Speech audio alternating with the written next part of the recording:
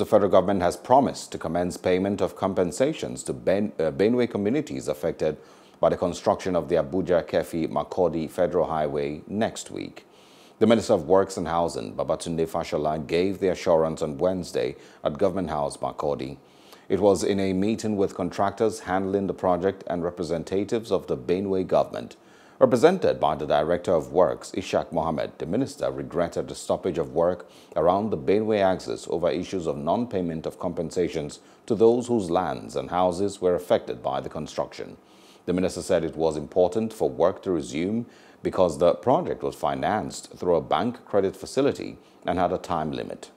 Hello, hope you enjoyed the news. Please do subscribe to our YouTube channel and don't forget to hit the notification button so you get notified about fresh news updates.